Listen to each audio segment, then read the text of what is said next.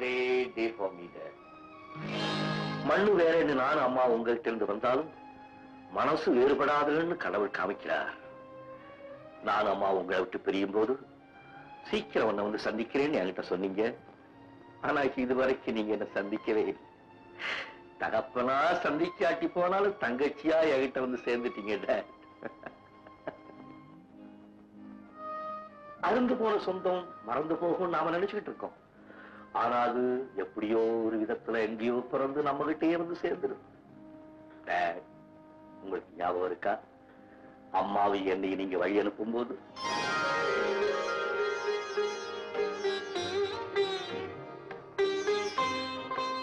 Catherine, இங்க நல்ல doctors இருக்காங்க. இங்கே உன் வியாதி குணப்படுத்திக்கலான்னு சொல்றேன். நீதான் கேட்காம லண்டன் போறேங்கிற. ஆமாக்கா, மூத்தா இளையாங்கிற வித்தியாசம் இல்லாம ஒன்னாவே அக்கா தங்கச்சி மாதிரி வாழ்ந்துட்டோம். நீங்க போகாதீங்கக்கா. நான் போக விரும்பல.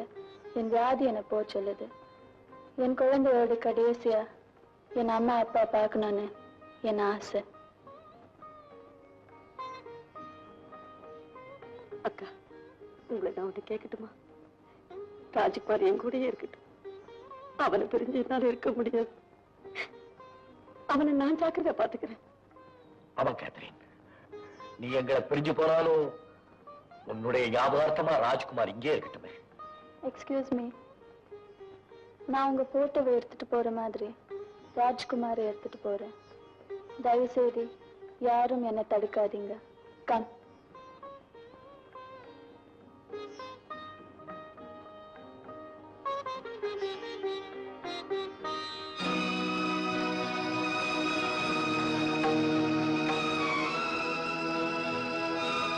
தன் தாய் தகப்பனை பார்க்க வந்த எங்க அம்மா அவங்கள பார்க்கல. அவங்க விட்டு போன சொத்துக்களை தான் பார்த்தாங்க.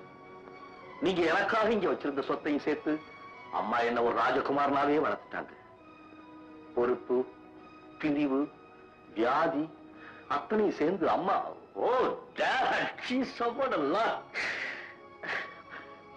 ஒரு நாள் திடீர்னு உங்க மரண செய்தி கேட்டோன்னு அம்மா, My dear son, Mother, என்னை எத்தனை நாள் வாழ வைத்த கர்த்தருக்கு நான் நன்றி சொல்லணும். இந்த அம்மா போயிட்டாலும் உங்க சொந்தக்காரங்க எல்லாம் இந்தியால இருக்கிறாங்க. உன் சின்னம்மா, உன் தம்பி, உன் தங்க, நீ அங்க.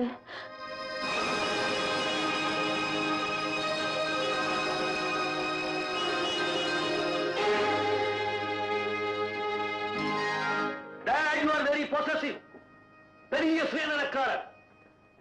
நீங்க போனோன்னு அம்மாவையும் கூப்பிட்டுக்கிட்டீங்களே.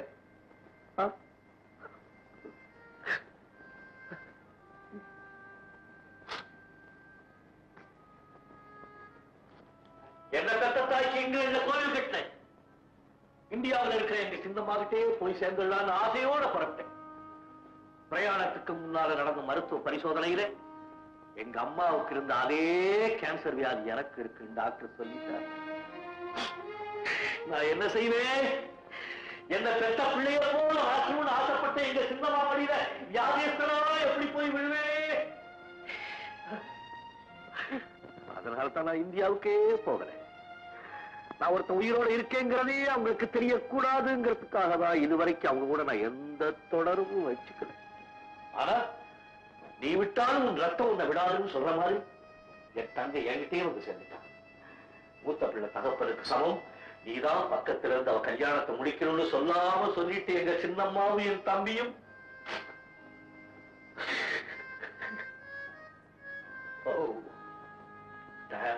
கடவுள் ஒரு பெரிய நெசவாளி, எப்பவோ பாதியில விட்டு போன துணியை எடுத்து ஒட்டு போட்டு நூல் மாறாமே இழப்பிசகாமே ஒரே தரம் ஒரே நிறத்தோட ஒண்ணு சேர்த்துட்டானே. என்ன அலுவலவா கொள்ற அந்த வியாதியை பத்தி என் தங்கை கிட்ட நான் சொல்ல போறதில்லை. அவளுக்கு தெரிஞ்சா துடிச்சு செத்து போயிடுவாங்க. அதுக்கப்புறம் இந்த உலகத்துல நம்ம குடும்பத்து பேர சொன்ன மனிதன் இருக்க மாட்டான், மண்ணுதான் இருக்கும். என் வாழ்க்கையை நான் எப்படி கழிக்க பாருங்க. என் வாழ்க்கையை நான் எப்படி கழிக்க.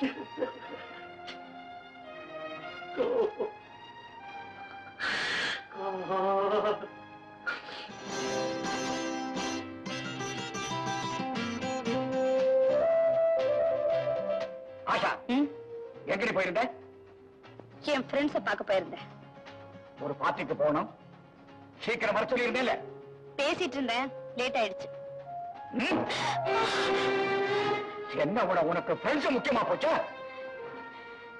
என்ன அடிமை மாதிரி நடத்துறீங்க? ஆமாண்டி, நீ எனக்கு அடிமைதான். நீ உன் புருஷனை டைவர்ஸ் பண்ணிட்டு நடுத்தருவில் நின்னப்போ நான் தாண்டி உனக்கு இவ்வளவு பெரிய வாழ்க்கையை கொடுத்தேன். அதனாலயா நான் சொல்றபடிதான் நீ கேட்டு நடக்கணும். உங்களை விட்டுட்டு நான் போயிட்டா போயிருந்தியா? போக விடுவேனா? அதுக்காகவா பல லட்சத்தை செலவழிச்சு உன்ன நான் வச்சிட்டு இருக்கிறேன். இன்னும் 10 நிமிஷத்துல நீ ட்ரெஸ் சேஞ்ச் பண்ணிட்டு வரல, போ.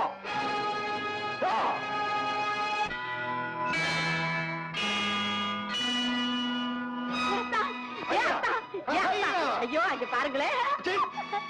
என்னடி அயல் நாட்டுக்கு வந்து அத்தான் புத்தான்னு கூப்பிடுற? டார்லிங்னு கூப்பிடு. ஜபார், எல்லாம் சேர்ந்து சேர்ந்து உட்கார்ந்துட்டு இருக்காங்க. நம்மள அப்படியே மஜாவா சேர்ந்து. சரி, அது போட்டோம். இந்த ஊருக்கு ரோமாபுரின்னு பேர் வச்சாங்களா? அது அது அது வந்து அனுமார் சீதையை பார்த்து திரும்பினாரே, அப்போ இந்த ஊர்ல அவருடைய ரோமம் ஒண்ணு விழுந்து போச்சு கீழே. இங்கயா? இங்க இல்லடி, இந்த ஊர்ல விழுந்தது. அந்த ரோமத்தை பார்த்து இது ஒரு மாவீரனுடைய ரோமம்னு தெரிஞ்சுக்கிட்டு இதுக்கு ரோமாபுரின்னு பேர் வச்சுட்டாங்க. அப்பேற்பட்ட வீரனுக்கு இந்த ஊர்ல ஒரு சிலை கூட வைக்கலையா? இந்த கஞ்சி காசுல வேலையெல்லாம் வச்சுக்கிட்டீங்கன்னா ஒரே அடி. அது என்னது? யாருடைய சிலை? அதாண்டி அனுமார் சிலை. ஆமா, உடம்பெல்லாம் அப்படியே தான் இருக்கு, வாழை காணுமே. அது ஊர்ல தருதல பசங்க எல்லாம் வாலாட்டுறாங்கல்ல, அவங்களுக்கு எல்லாம் வாலியாது. இவர் கொடுத்ததுதான். அவங்களுக்கு கொடுத்துட்டு இவர் வால் இல்லாம தியாகம் பண்ணி நிக்கிறாரு. ஐயோ, ஏங்க நம்ம ஊர் ஆஞ்சநேயருக்கு இந்த ஊர்ல செலவு வச்சிருக்காங்க, நம்ம ஒரு கற்பூரமாவது கொடுக்க வேண்டாமா? ஏண்டி, இது என்ன தஞ்சாவூர் கடற்கரையோட போய் கற்பூரம் வாங்குற மாதிரி இங்க கேக்குற? இது இத்தாலி நாட்டினோட தலைநகரம். இங்க கற்பூரம் கிடைக்காது, கருப்பாம் பூச்சி தான் கிடைக்கும். கண்ணத்துல போட்டுக்கங்க. வாடி வாடி வாடி, அவனை போய் தேடுவான்.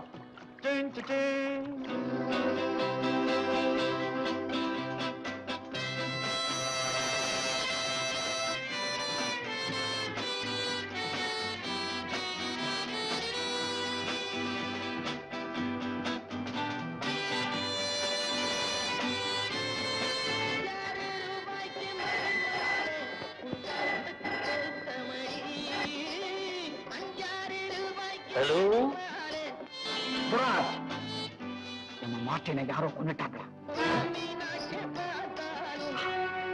இனிமே நாம ரொம்ப ஜாக்கிரதையா இருக்கணும். அண்டர்ஸ்டாண்ட்?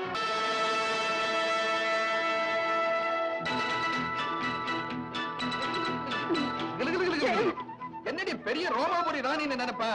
இப்படி செலுத்துக்கிற? கிட்டு முட்டா எல்லாரும் தான் செலுத்துக்குவாங்க, ரோமாபுரி ராணி தான் செலுத்துக்குவாளாக்கும். என்னங்க, இந்த ஊர்ல தாங்க தெரு தெருவா தண்ணி வச்சிருக்கா. நம்ம ஊர்லயும் இருந்ததுடி, இப்ப இல்ல. சரி சரி, முதுக தேய்ச்சி விடுங்க. ஏதோ ஜில்லு இருந்து விட தேய்ச்சி விடுங்க.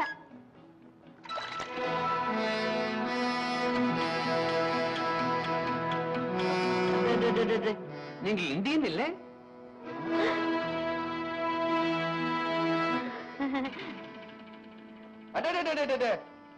நம்ம ஊர்கார் மாதிரியா இருக்கு, தமிழ்ல பேசுறாரு. Very good. தெரியுதாடி? நல்லா தெரியுது. ஆமா, இங்க நீங்க என்ன பண்றீங்க? என் பேர் ஆடியபாதம், நான் நட்டுவனார், நல்லா மிதிப்பேன் மிதிப்பேன். நீங்க? நான் பதம் பாக்குறவ, பதம் பாடுறவ. ஆமா, நீங்க எங்க சார் இங்க தங்கி இருக்கீங்க? பல கிளப்ல இருப்பேன். மியூசிக் எனக்கு உயிர். எடுத்துடுவோம். என்ன எடுக்க வேண்டியதுதான். மிஸ்டர் ஆரியபாதம், என்ன சார்? உங்க பர்ஃபார்மன்ஸ் பார்க்கணும்னு எனக்கு ரொம்ப ஆசையா இருக்கு. அதுக்கு என்ன, எப்படி உங்க முன்னாடி ஆடி உங்களையும் ஆட வச்சிடறோம். தேங்க்யூ சார், எங்கிட்ட கை கொடுங்க, அது என் சம்சாரம். கொடுத்துறேன் கை. சங்கீதமா பிடிக்கும். போ போ. இதை எழுதிக்க. எனக்கு பிறகு என் சொத்துக்கள் முழுவதும் காலம் சென்ற என்னுடைய தந்தை சத்யேந்திர ராஜ பூபதி அவர்களுடைய இரண்டாவது மனைவியான காலம் சென்ற அன்னபூரணி நாச்சியார் அவர்களுடைய மகள் காயத்ரி தேவி அவர்களை சேர வேண்டியது. எழுதிட்டீங்களா? எழுதிட்டேன் சார். நான் படிச்சு பார்த்துட்டு கையெழுத்து போடுறேன். நீங்க காலையில வந்து வாங்கிக்க. Okay sir. ஓ, எங்க 2 பேரும் வெளியே கிளம்பிட்டீங்களா? ஆமா சார், நானும் காயத்ரியும் இந்தியாவுக்கு போயிட்டு வர தீர்மானிச்சிருக்கோம். இந்தியாவுக்கா? எதுக்கு? படிக்கும் போதும் நான் எங்க அம்மாவையும் அண்ணனையும் பார்க்க இந்தியாவுக்கு போகல. கல்யாணம் முடிஞ்சு இத்தனை நாள் கழிஞ்சும் அவங்கள பார்க்கலன்னா வருத்தப்பட மாட்டாங்களா சார்?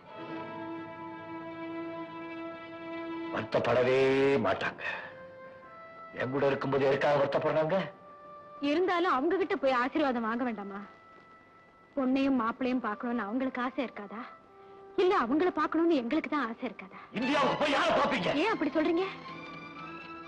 என்னால சொல்லவும் முடியல, எனக்கு சொல்லவும் தெரியல. நிலைமை எப்படி விளக்குறது? உங்களை எப்படி தடுத்து நிறுத்துறது? என்ன சார் சொல்றீங்க? ஒண்ணுமே புரியலையே. காயத்ரி, உங்க அம்மாவோ அண்ணனோ யாரையும் பார்க்க முடியாது, பார்க்கவும் மாட்டாங்க. அப்பா,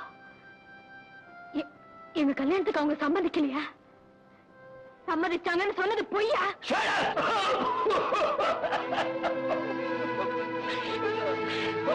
பொய், பொய். என்ன பொய் பேச வச்சுட்டாங்க.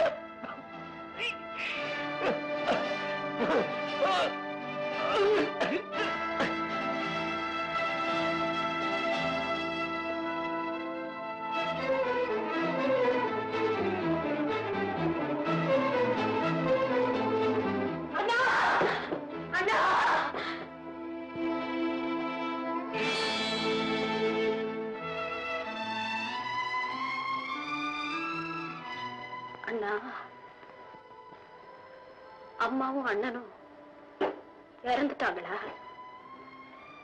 அதுக்காகத்தான் அன்னைக்கு போன்ல பேசும்போது லைன் கட் ஆயிடுச்சுன்னு சொன்னீங்களா? போறவங்க போயிட்டாலும் அண்ணன் நான் இருக்கேன்னு சொல்லாம சொல்லி தகப்பனா நின்று என்ன தார வார்த்து கொடுத்தீங்களா? என்ன காரணத்துக்காக நீங்க என் அண்ணன்னு சொல்லிக்கல? நீங்க உயிரோட இருக்கிறதா நம்ம குடும்பத்துக்கு ஏன் நான் காட்டிக்கல? என் மூத்த பிள்ளை எங்கேயோ இருக்கான்னு அம்மா சொல்லுவாங்களே தவிர மூத்தாள் பிள்ளை என்னைக்குமே பிரிச்சு பேசணுமே இல்லையா? அவ்வளவு அன்பும் பாசமும் வச்சிருந்த அம்மா கிட்ட நீங்க உயிரோட இருந்ததை ஏன் நான் மறுத்தீங்க? ஏன் மறுத்தீங்க? சொல்லுங்க, ஏன்னா?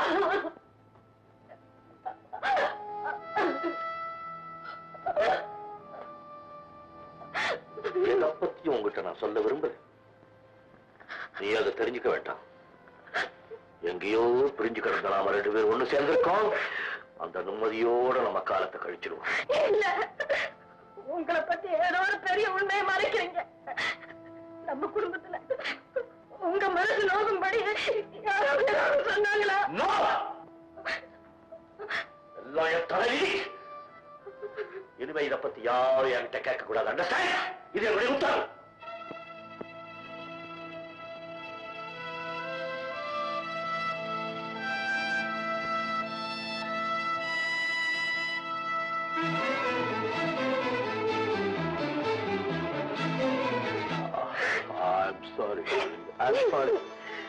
என் மனசே சரியில்லை.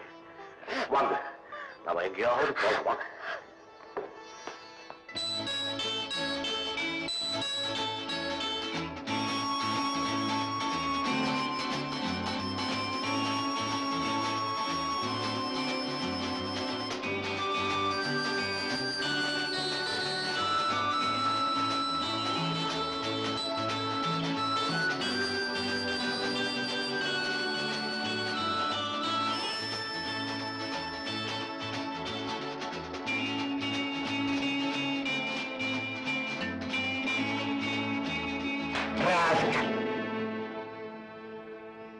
லண்டனை விட்டு வெளியூர் வந்தா இங்கேயுமா நாய் மாதிரி சுத்துறேன். எங்க நீ ஊரை சுத்திட்டு வரேன், தொலைச்சிடுவேன். ஜாக்கிரதை. என்ன விட்டு ஓடிலாம் நினைக்கிறியா? இந்த ஜென்மத்தில் நடக்காது. வா.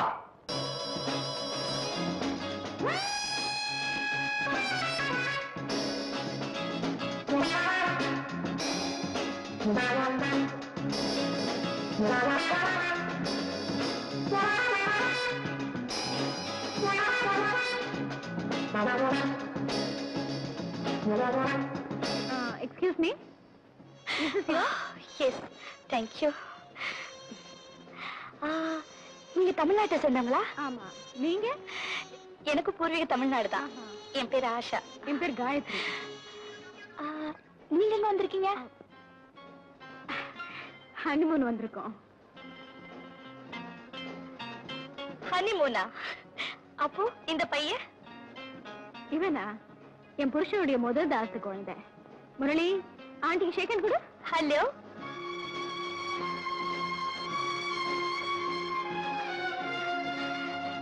ஹலோ. ஆமா, நீங்க எங்க தங்கியிருக்கீங்க? அதோ அந்த ஹோட்டல்ல தான். நானும் அதே ஹோட்டல்ல தங்கியிருக்கேன். அப்படியா? நான் வரேன். Okay, see you.